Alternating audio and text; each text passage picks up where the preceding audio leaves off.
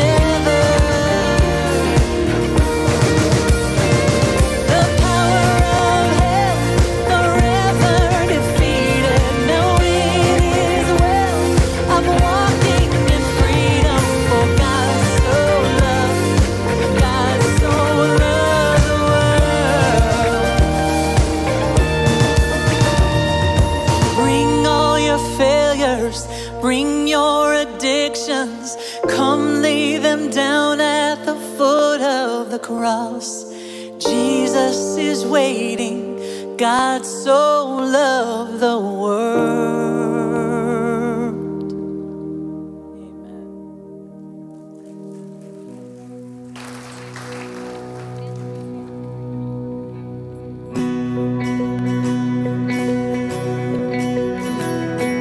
Amen.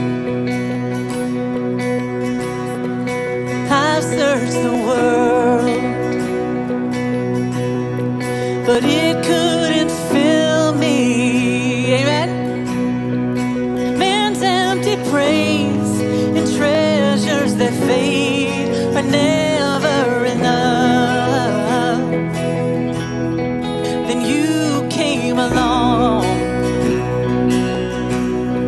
and put me back together, and every desire is now satisfied.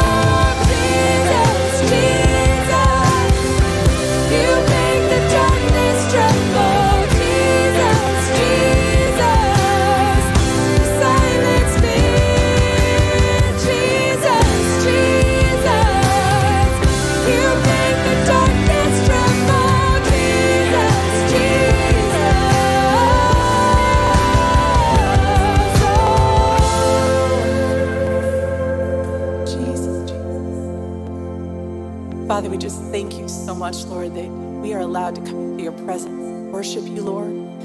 Father, I think through the words of these songs, Lord, Father, I know I'm guilty of this myself and just forgetting, Lord God, the power that is in Jesus' name. In your name, Lord God, the one that does remove the fear, Lord God. I pray and thank you for that, Lord. I thank you for the power in the name of Jesus, Lord. I pray right now over your people, Father, that as we sing these words, Lord God, that you would break chains, Father, of fear and anger and frustration, Lord God. I just pray against those things in Jesus' name, Lord. I pray that, Father, as we worship you, Lord God, here together, Father, whether it's online or here in this room, Father, that your church, Father, would begin to know that power, Lord, and claim it over their names, Lord, over your name, Lord God, and over their lives.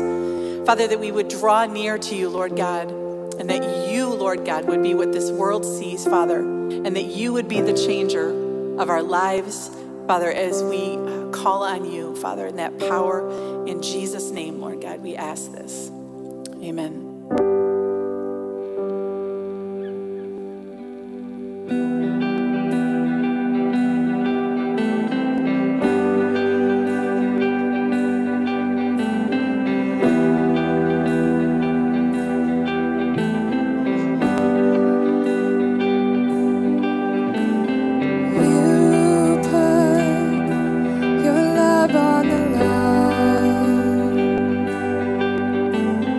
Bear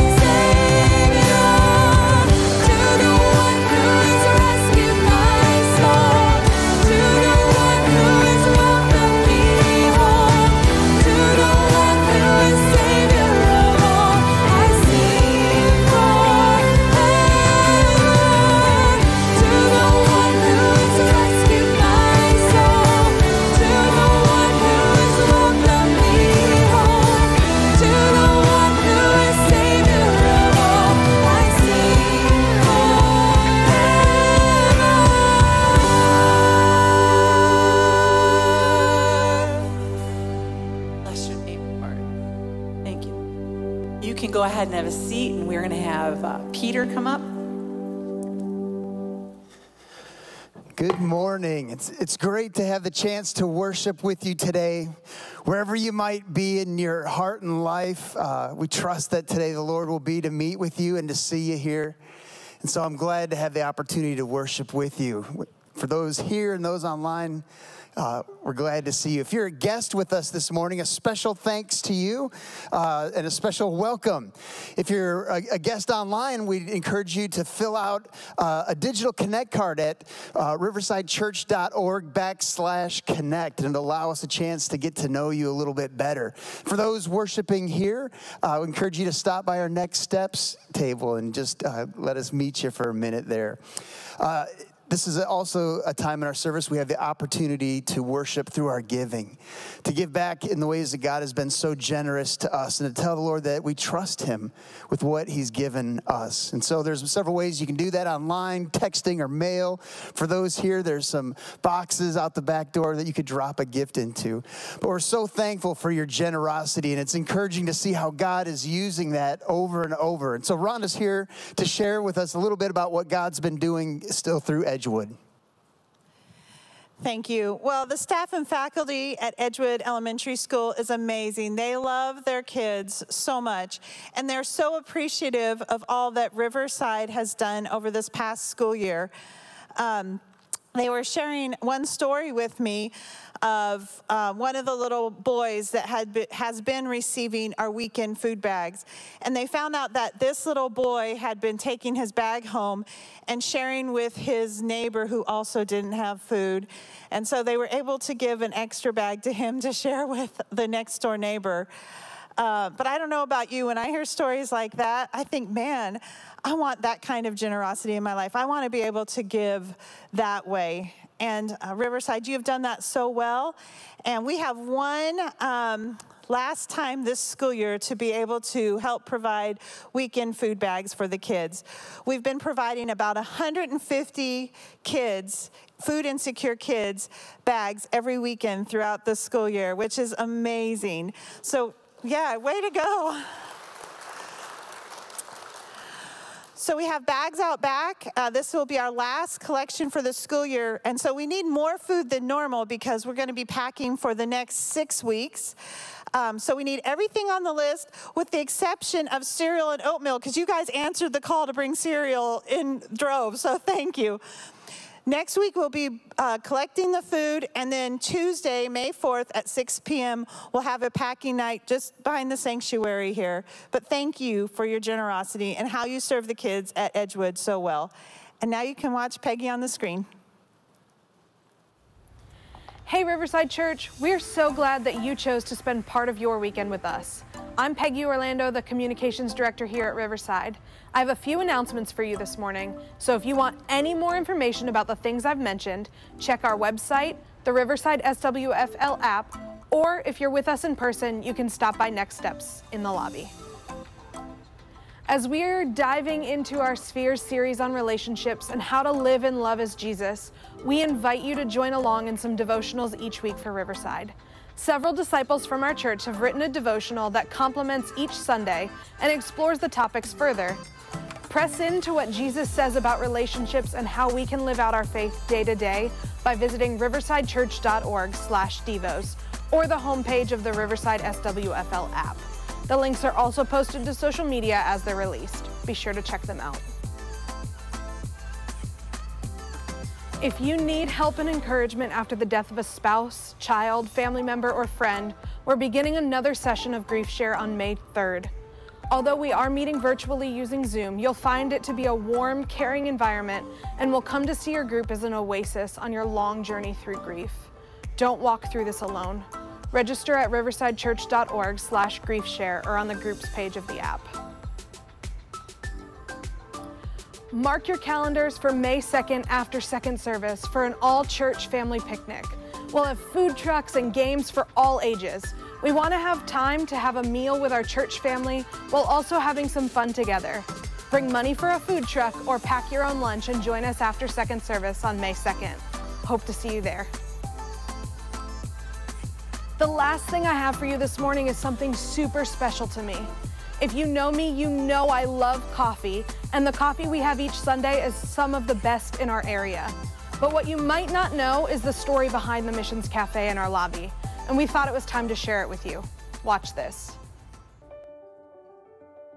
So in 2016, our staff was kind of walking through how can we do what we do and do it better. And one word that kept coming up with people as they walked in our building was the word home.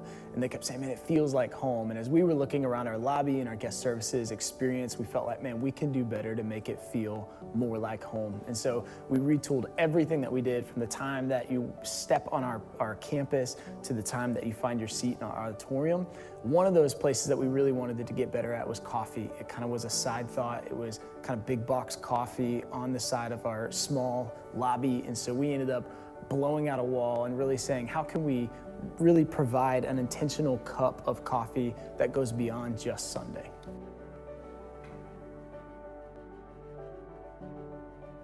I went on my first international mission trip to Guatemala when I was in college. When I went there, it completely changed my life, fell in love with the people and the culture.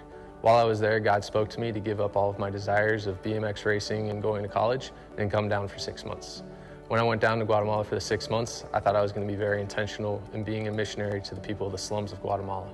God spoke to me while I was there and said that I actually had a better calling for you in the States. And what that was to use coffee to be intentional in the missions field in the United States. So as we're wrestling through what kind of coffee do we do and how to be intentional with that, Corey is walking through this whole journey with God as he's kind of, building this coffee dream inside of Corey, and it just was a perfect match for us to not just go out and find a good coffee company, but somebody within our own church that has this passion, has the contacts, knows these people's names that we can kind of partner with and say, hey, would you help us make our coffee really intentional? So we are so blessed to have Corey and the coffee team that does this week in and week out. When I was first approached about using coffee at Riverside, I was taken back because it was just one more step that God was ordaining for me. So by using this coffee in the environment that we had in the foyer, it created an intentional environment that we did not have beforehand. What I love most about running the Missions Cafe is the fact that I can connect people to the farmers who actually brew the coffee. So we can be intentional in where we source the coffee, how we roast the coffee, and how we serve the coffee. So in every way, we're intentional in crafting this coffee so that it can be intentionally shared with you. The awesome part about the Missions Cafe is that you get to play a crucial role. Not just by consuming the coffee are you helping the farmers of Guatemala, but by the donations that you give each and every Sunday, we're able to impact ministries locally and abroad. So we're encouraged by your giving, and we look forward to seeing you at the cafe. Every donation you make and every bag you buy goes directly to our missions partners, both locally and globally. Starting today through June, all of your donations will go to support Better Together, an organization committed to standing in the gap to keep kids out of foster care. They are here on campus this morning, so go talk to them after service under the tent outside. Corey Fain is also here outside this morning to talk all things coffee. So on your way out, get some more coffee and maybe even buy a bag to take home and share with friends. That's all I have for you this morning, Riverside. Steve is here with a Me and the World message in our Spheres series. If you're in person, thank you for continuing to wear your mask throughout the service to help us keep people safe. We'll see you next week. Hello, Riverside. Be praying with us this Wednesday night, our elder meeting. We're going to wrestle through some of what we've been hearing, what we're learning from doctors and others around the country to kind of what do our next few months as we go into spring look like with the whole mask thing. And we're excited. We think we'll have some solutions that help serve all of us well. So be praying about that. And Corey buys that coffee directly from a co-op of farmers in Guatemala that a few of us got to go visit right before the pandemic, whatever year that was. It's kind of 2020's blurred. I don't remember I think it was the first of 2020. And really, really neat. It doesn't go through some multinational. We buy direct from a set of farmers there who've been able to organize so that goes to their families and their community and not just pulled right out of the country. So really, really encouraging to think about what are little ways that as Christians we can love people around us better. Okay, so I'm going to pray for us. We're going to open the Word, and I'm nervous about the message today because we're talking about the world, and people who are not in Christ. And so it's always a weird thing to do because I'm describing people the way the Bible describes them, but many of those are our friends and family and people we love and care about. So I just want to pray that we do that in a way that honors their value to God, but also addresses the truth of the gospel. And let's pray. God, thank you for your love, for your goodness. I thank you for this thing you've made for us, for your church, that you call us into relationship with Jesus and then you give us community. You don't ask us to do this alone, but you've given us some tasks and you've given us people to care about, places that your love is desperately needed. And God, I pray that as we go through the word, you just guide us in that we would hear from you. We have confidence, Father, that when we open your word, we hear from you. And we ask that your Spirit would use that in our lives to deepen us and grow us, and that Jesus would be glorified. In his name, amen. On Wednesday, I spent about an hour at my desk looking for news articles, trying to find very intentional articles to show us that demonstrate the corruption and immorality of the world. And I was going to show them to you in order to convince you of how horrible and godless the world can be. And then we were going to step into this next sphere of relationships, talking about you and the world. A couple of weeks ago, we talked about how you and God is the core of all your other relationships. And last week we talked about home. Today we're talking about your relationship to the world and this place that we live and how Jesus has called us to respond to the world, how we should reach out with love and compassion and grace. And as I was looking for the articles, I got really discouraged. I found an article from April 15th about how scientists in San Diego have combined human and monkey DNA, combined embryos and grew them. So a chimera of human and monkey. For 20 days, they grew that before they aborted these creatures, whatever they were. And then April 20th, a Christian pastor in New Delhi, India, he was visiting his sister and he was abducted by a mob of Hindu extremists. He was beaten and made to participate in a Hindu ritual because they were angry that they feared he might be sharing Jesus. Also on April the 20th, a Christian college in Missouri began a lawsuit against the federal government because the new federal law requires that biological males who identify as females have to be able to use the community shower in the girls' dorm. Well, that's complicated. April 13th, a woman in Nairobi, Kenya, was sliced by a sword by her husband and cut off from her 7 children, no longer allowed to see them because she became a Christian. And on that day, she was actually going to go worship with a church.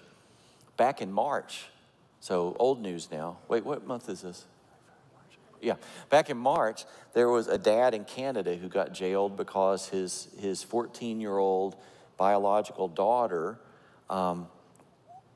was interested in going through a sex change surgery, and he refused to refer to his daughter as a he. So he was actually arrested for this. He believes that she's hurting and she needs help, not surgery at 14. Also, March 15th, Cambridge, Massachusetts, the city council amended their language to allow for 2 or more people in a domestic partnership. They legalized polygamy in Cambridge in March. And new news, fetal tissue harvested from abortions in the U.S., that's open for research again.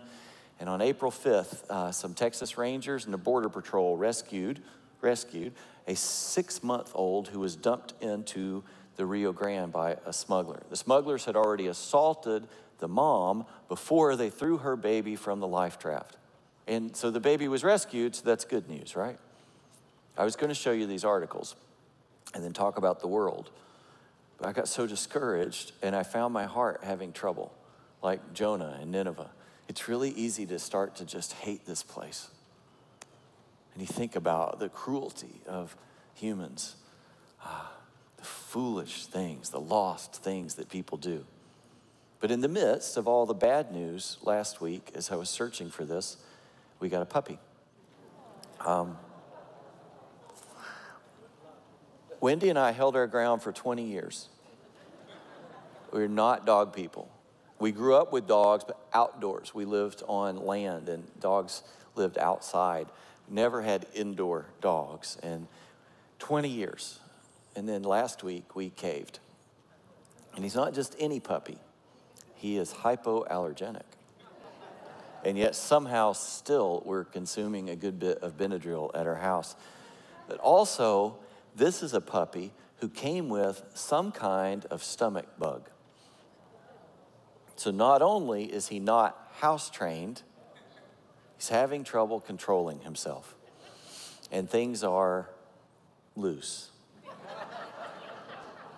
And often.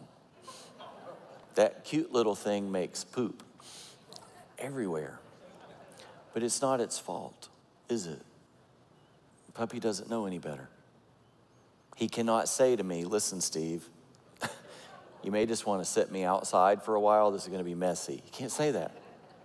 And that brings me back to the way that we're called to relate to the world, the way that we live. Did you know back when the Christians were brand new, when this was all new in the book of Acts, in your Bible, we were actually called the way? Paul uses this language when he went looking for people who belonged to the way for him to arrest so they could be persecuted.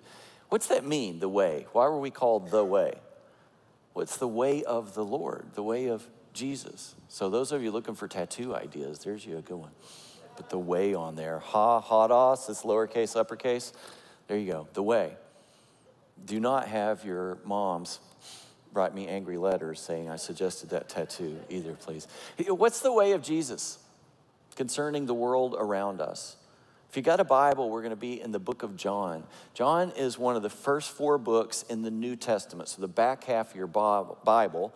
And Matthew, Mark, Luke, and John specifically tell the story of Jesus when he came and walked and died and was resurrected.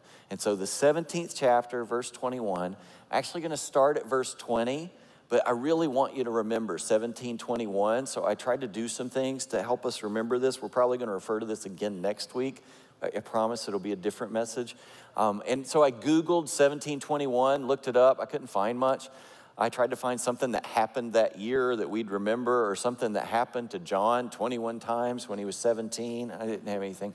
I did find this, however, in the online pill database. This is a 10-grain tablet of sodium bicarbonate manufactured by Consolidated Midland, and it says 1721 on it. So this is part of what I could do to try to lock it in our brain. This is an old antacid. It also can be used to raise the alkalinity in your swimming pool. You may know it better as baking soda. Specifically, many of you learned it as Arm & Hammer baking soda, right? You got the flex there. You remember in the Bible, there's Apostle John and his brother James, and they have nicknames. Remember their nicknames? Sons of Thunder. Good. Sons of Thunder. So here's how I want you to remember this, or it's what I'm going to do. I recommend it might work for you. Sons of Thunder, sodium bicarbonate, 1721. So it's just son of thunder. That's John 1721. So flip over there. How do I relate to the world? But one more delay before we go there. What's the world? What is this? This word's used a lot in the New Testament. People use it around church. We talk about the world. And in Greek, the word is cosmos, or cosmos is the language the New Testament was written in. And it's used a lot the same way we use the word world. It's really similar. It refers to different things. Sometimes it's spatial, like it describes a space, a place. Jesus entered the world. The light was coming into the world. So it's the creation or the place. Jesus also declares to the world, I declare to the world what I have heard from him, from the Father. So it's not just the place, it's the people of it. It's used anthropologically. So rocks may cry out, but Jesus isn't preaching to rocks. He's declaring to the world, to the people. And it can describe an order or an age, a way of thinking. It's used of, scholars call it temporally. It describes a period or a mindset. We would say things are worldly. And we describe the misguided patterns and ways of this place. He says, my peace I give you, not as the world gives you. So the world can't be trusted in the way it would give peace. It describes that. So the night Jesus was arrested, he had eaten dinner with the disciples. We call that the Last Supper. And they were beginning their celebration of the Jewish Passover. And after that, he got up and he walked across the valley into this garden called Gethsemane to talk to his disciples and to pray there for a while. And John, in his gospel, records his words. Do you know this? There's 14, 15, 16, 4 chapters in John after he got up from the Last Supper and before he's arrested, where we just get to hear Jesus both talk and pray to the Father. So John chapter 14 through 17. Do you recognize chapter 17? Anything stand out to you? Yeah, our passage is going to be right there. Then, that night, that last night before he was arrested and beaten into the morning Friday and then killed on Friday, before he gets to that passage, chapter 17, there's some perspective I think we need. As we go through this, I'm going to make a couple of lists. You don't have to make them, but there's like some expectations, some bad ones, and then later we'll do some good ones. So some important perspective before we get to chapter 17. In chapter 15, so this is in that time period, Jesus is talking to them right before the arrest. It actually says in John, he loved them to the end, and then he begins to teach them all these things. It's incredible. In verse 18, chapter 15, if the world hates you, know that it has hated me before it hated you. If you were of the world would love you as its own. But because you're not of the world, but I chose you out of the world, therefore the world hates you. Do you know that? World is not his friend. It's not my friend. It's not your friend. Jesus rescued me from it. He rescued you from the world, out of the world. So here's a bad expectation. You should not expect the world to like you. At least not any more than it did Jesus. And he said in verse 33, this is chapter 16, same set of talking. I have said these things to you that in me you may have peace. In the world you will have tribulation, but take heart, I've overcome the world. Jesus has overcome it, this place, its ways, its sin, the sin. But here's the second expectation. You should not expect your life to be easy. Jesus said so right there. You will have tribulation, affliction, trouble. Some of your translations may even translate that suffering. You will have hard stuff. Why? Because the world hated the light. And that's what happens in this place that's given over to sin, that lives under curse, that's lost like puppies with diarrhea. That's what we all were before we were rescued by Jesus. Chapter 14. I will no longer talk much with you, for the ruler of this world is coming. He has no claim on me. Jesus is in the garden. He's about to be crucified, and he says, the ruler of the world is coming? I thought Jesus was the ruler of the world. Well, not according to Jesus. I mean, Jesus is the king. But this place is enemy territory. It's given over. It's under curse. It's under judgment for now, until he returns to cleanse it, to purge it. It's enemy territory. There's a ruler here, and it's not him. So you shouldn't expect citizens of darkness to act like citizens of Jesus. This is the third one. This takes a lot of load off when you realize that people who don't know Jesus, we shouldn't expect them to act like Jesus. It takes some weight off of what your role is. They're deceived. Deceived people don't know they're deceived. They live in darkness. They don't know that the ruler of the world has control. And if they've not been rescued by Jesus, then they're under his domain. That should be sobering. I find myself sometimes trying to carve out a nice little place for myself here in this paradise and forget that this isn't paradise. This is darkness. This place is condemned. All the people are condemned and under judgment. We all were. Our only hope is that God send a rescuer, which he did. And the rescuer has a plan. And once you're rescued, you become part of the plan, a key part. So John 17:21, starting at verse 20. He's in the Garden of Gethsemane. The ruler of the world is coming for him. Jesus is about to be arrested and beaten. And at verse 20, he says, he's praying, I do not ask for these only. He's talking about his disciples who are with him right then, but also for those who will believe in me through their word. Jesus is praying there. Who's he praying for? Us. For the ones who will believe through the word of the apostles. Much of those words are written down. That's part of our New Testament scripture. John's one of those. We're reading his book. He's one who was with him that night. Jesus prays for those who will believe through the words of John, which is us. You may struggle sometimes with finding the will of God for your life. And it's complicated when you see the world as it is, and you see how damaged and how broken and how lost, how people hurt, and the world groans. And you may be wondering what to do with your life. And that can be overwhelming. So stop. It's not on you to save the world. It's not on you to die for it. Someone else did that. That's his part. You want to know your part? Will of God for your life? No? All right. 17:21. Here it is. This is Jesus' prayer for you. He prays, Father, I pray for those who will believe based on the word of those who had witnessed it. How do you get, that was such a good build, and then I had an extra slide I forgot about. How do you relate to the world? He prays that they may all be one, just as you, Father, are in me and I in you, that they also may be in us, so that the world may believe that you have sent me. They there is you, that's us, those who will believe based on the words of the disciples. That we would be one, like Jesus and the Father. That's the will of God for your life. The will of God is that you believers be one in the same way that Jesus and the Father are one. When we talk about the Trinity sometimes, it's mysterious. We understand it in part. We don't understand it fully, that in the Godhead, in God, there are three, but they are in perfect unity. They're one. It's a tri-unity.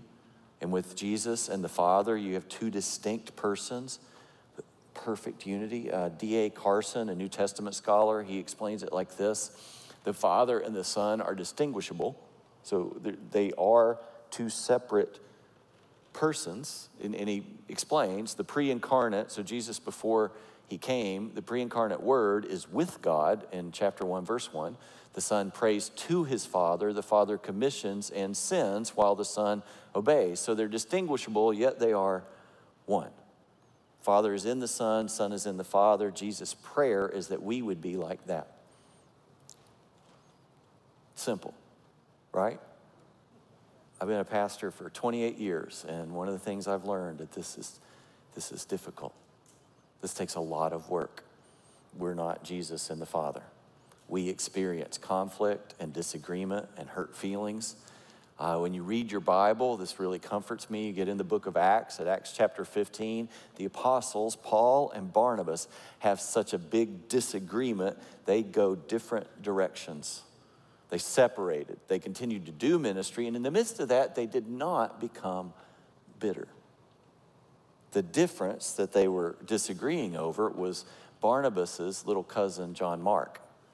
On their previous mission expedition, John Mark, when they got near his mama, he went home to mama. Paul, the apostle, seems to have felt that was kind of a failure or a desertion. Barnabas wanted to give him a second chance. And they ended up disagreeing so strongly, they went different directions. However, neither of them texted his buddies, Barnabas is such a pansy. Or, man, I'm not even sure Paul is a Christian if he can't see this clearly. They didn't text that stuff. They didn't do that. They must have made good assumptions about each other. They disagreed, but they didn't cause dissent over it. And eventually, Paul came to see John Mark as invaluable to his own work. You can see Paul write about him in 2 Timothy. And eventually, John Mark writes a book in our Bible we call Mark. We don't know the details of how it went from there to there. We just know they must have made good assumptions. They must have stayed curious, asking questions without assuming, and let it be a disagreement without it being disunity. Do you know how to do that? Do you know how to disagree without disunity? Because that's really important. And that's the prayer of Jesus for you, for me. That's God's will for us. That's our part, that we can be unified even in the midst of disagreement. There's an excellent book that came out in 1991, the first edition, by a guy named Ken Sande. He calls it A Biblical Guide to Resolving Personal Conflict.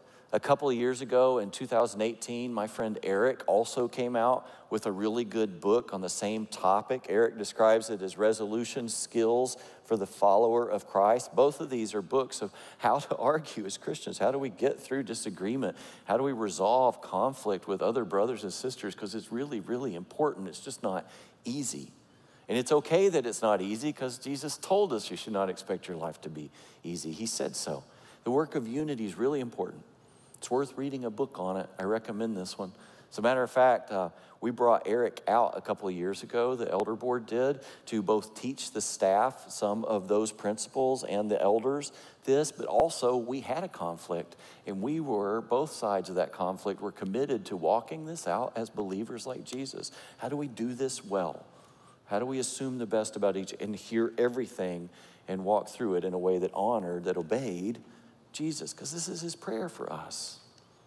We may talk a little next week about the same passage. It's not easy, but it's worth it. And it's really, really important because we started with this question: how do you relate to the world? And Jesus prays for unity among his followers. He doesn't just pray for peace. He doesn't pray that we tolerate or coexist. He prayed for unity, that we be one so that the world may believe. It's really, really important. Our walk with each other is what gives us the credibility to testify that our Savior really is the Savior, that we really actually have been changed, that there is something to share in order so that the world may believe that Jesus was the Messiah, that he was the Savior, that he is the Savior, he is the rescuer, that he was sent by the Father. So how do we relate to the world? The will of God for you, Jesus' prayer for you, for me, is that you live in unity with other believers so that the world may believe in Jesus. Because the church is his plan. This is the plan. I will rescue these, and as I rescue them, I will call them together. I will live in them, and I will send them out into the world to take my light with them where they are. The church is the plan, and those who live in the darkness are dying. They're lost. But so what? I get discouraged sometimes, and I think, I'm safe. I'm sealed. I've got this life ahead of me that I look forward to me. When the world insults me or ridicules my beliefs, or when I read the news and it's so corrupt and people are so angry and so polarized, I think, why should I care? Maybe you feel that when fear creeps in, when you feel like the world is winning or the devil is winning and that things are out of control and we got to take it back, we got to lock it down, we need to circle the wagons, we're losing. Well, we're not losing. We're not. On our darkest day, the ruler of the world, the prince of the kingdom of the air, the devil, he killed our Jesus. And for a minute, it might have looked like we were losing, but we weren't. There's never been a time where God was losing. You may feel like we lose ground, or you may see the enemy destroying people, but God's winning. It's going according to plan. The night the devil came to arrest Jesus, Jesus said, "For the ruler of this world is coming. He has no claim on me." The things that were about to happen, Jesus allowed to happen. But I do as the Father has commanded me, so that the world may know that I love the Father. Everything was going according to plan so that the world would know Jesus is the one. He's the one sent by the Father for us. For God so loved the world that he gave his only Son, that whoever believe in him should not perish, but have eternal life, because God loves us. the people, all the people, toda la gente. You think about this. He made them. He made us. God. He says this back in the book of Genesis, the first book. God created man in his own image. In the image of God, he created him. Male and female, he created them. In his image, in Latin, they say the imago Dei, the image of God. We're image bearers. When a king back in those days would conquer a city, he would place a statue of himself, or they would erect a statue of that king in the city square to represent him when he wasn't there. He was there, so hey, everybody knew that's the king. They would call that statue an image of the king. It was made in his image to represent him where he wasn't at. We, humans, each human, is made in the image of God. We are image bearers. God made lots of things, but one of these things is not like the others. Only other humans bear the image of God. That's where our value, our worth comes from. We're made by his hands, and not only are we his creatures, his creations, we're made in his image to bear his image. So how do you relate to the world? Here's another list. I think you should treat each person as special to God, because they are. Each human. You treat each. I use the word each instead of every because I find that when I turn a person into an every, or I make a person, a group, or a category, then I don't see so clearly. I start to see a they or a them, an other, instead of each one as one. Jesus sees each one uniquely as individual ones. And to learn this, you may have to start with yourself. When you look in the mirror or you look in the phone and you check your hair, do you see the image of God? Is that what you see? That's what he said. Made in my image. You need to learn to see yourself that way. That whatever it is you are, whatever it is you carry with you, he loves you. He really, really loves you. Even before Jesus loves you. You got to learn to see yourself that way. You may need to pray about seeing other Christians that way, especially the ones who disagree with you. Each one is image of God, unique and known to God. You may also need to pray about your neighbor, people who don't know God, individual persons that maybe you've started to see as the enemy. You've started to see them taking your freedoms, assaulting your values. Well, they are not the enemy. They're just lost. The ruler of this world is the enemy. They're just lost like you were, like I was. God described this through the prophet Isaiah many years earlier. He described us all we like puppies, sheep, have gone astray. We've turned everyone to his own way. We're lost, we've gone astray. So you should assume that is the second one. You should treat each person like a stray lamb, because that's how God describes the world. That's what it's like. It's a stray lamb, a stray puppy. It's helpless unless someone intervenes, like God did for you, which is the plan. He says that. We've gone astray, we've turned everyone to his own way, and the Lord has laid on him the iniquity of us all. This passage in Isaiah, the prophets, one of the prophecies about the coming of Jesus. We're corrupt. But he's put all that on Jesus to pay for our shortcomings, our failures, our wickedness, our rebellion, our arrogance, our sin. Why would he do that? You go back to John. For God so loved the world. Love. He does it for love. So you should think about that too as the third one. You should ask God to help you love each one. I was going to write you should love each one, and I thought, sometimes there's an intermediate step. You may have to ask him to work on your heart before you can do that. And you won't do it quite like Jesus, but you can start to ask, Lord, help me to love. Help me to see each as an each. Not to put people in groups and clumps, but to see humans made in the image of God.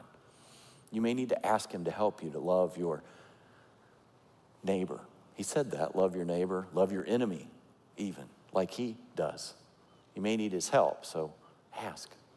That may mean changes for you when you start to ask this. He starts to answer it, and he'll give you opportunity to learn this. When you make them a them, sometimes it's difficult to hear one. So you ask God for help to see one, and he'll begin changing your heart in that. And then I would encourage you to take one lost person and sit down.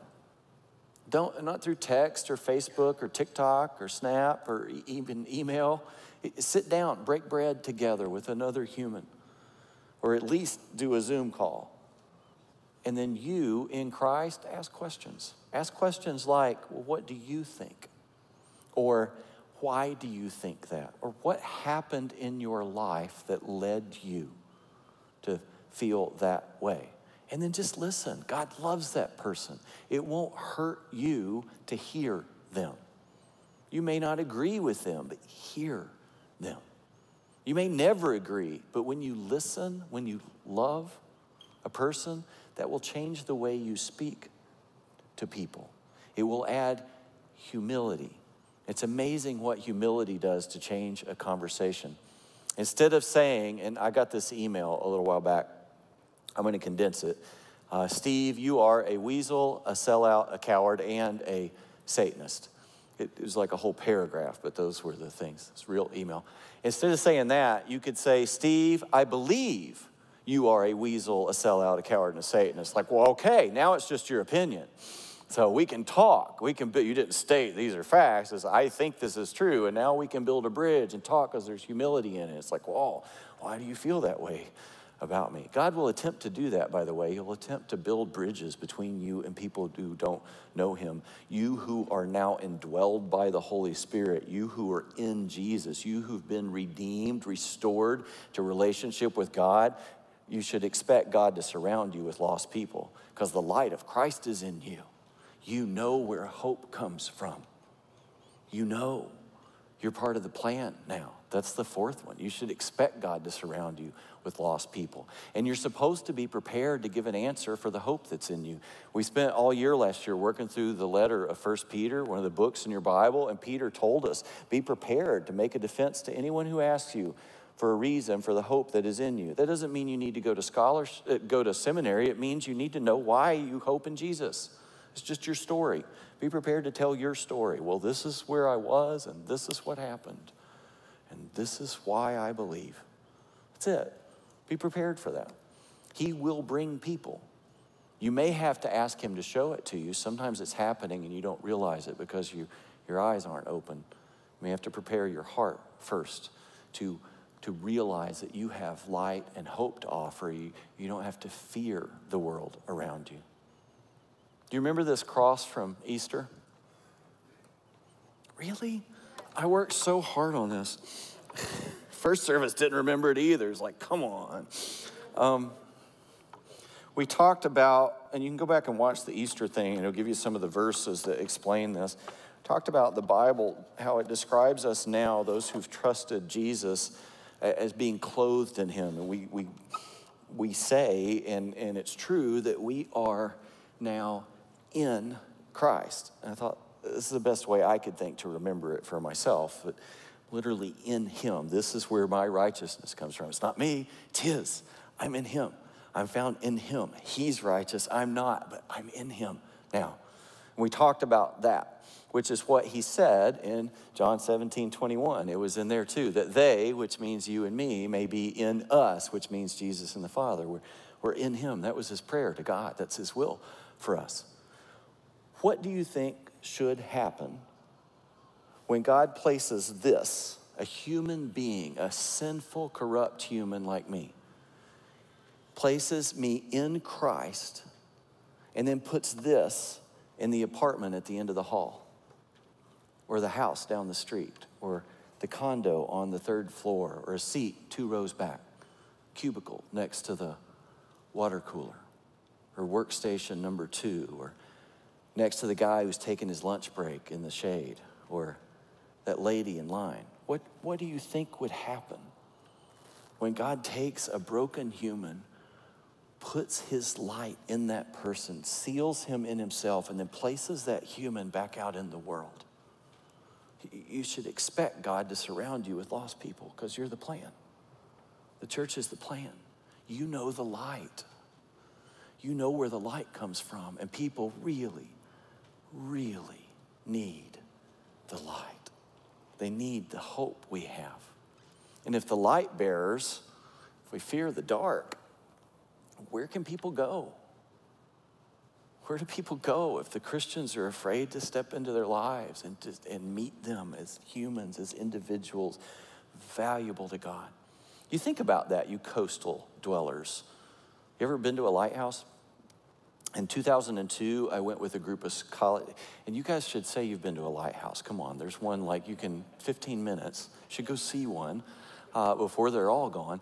In 2002, I went with a group of college students to Mayajuez, Puerto Rico, and one evening we went to this seaside cliff to a lighthouse at Cabo Rojo, which is an incredible place. Up on these, what kind of rock is that? Sandstone, maybe? The cliffs are falling apart as you're up there, but you're up above the water, almost 100 feet. It's just beautiful.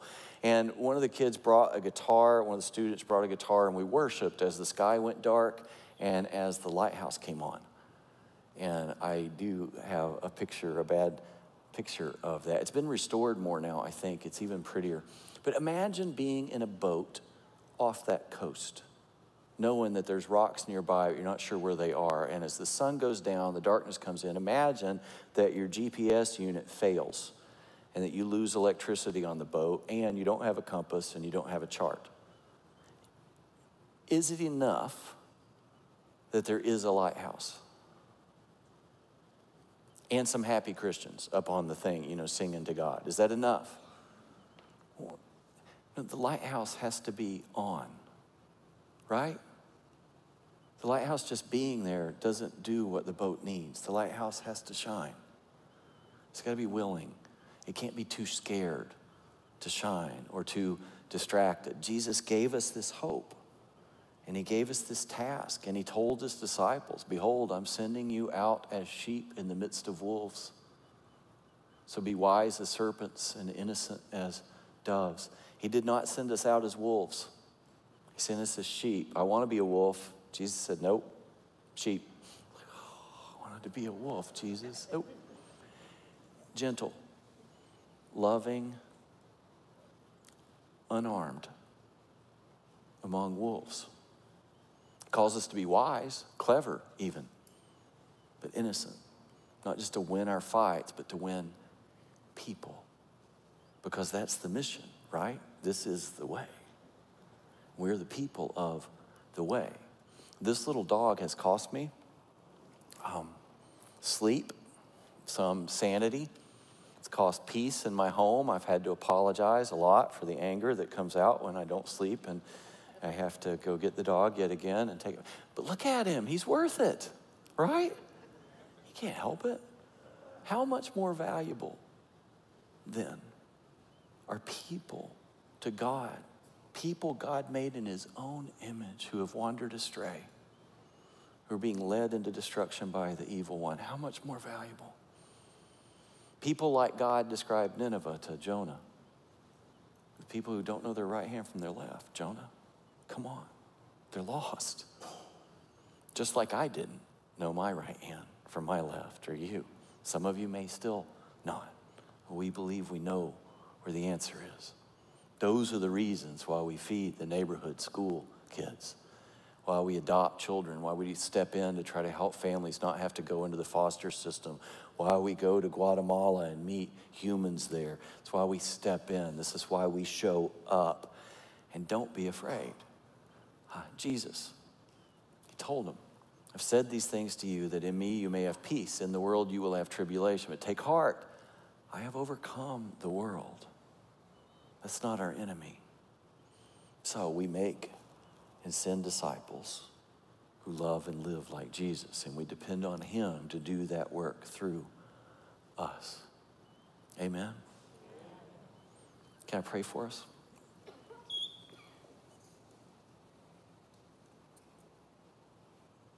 Father, now and then it's important to just remember who we were and to remember how we were each hopeless in our own different places. Some of us found you really early in life, some of us really late. Some of us wandered in and out, dabbling, not being sure. And some of us, Lord, have still not found you.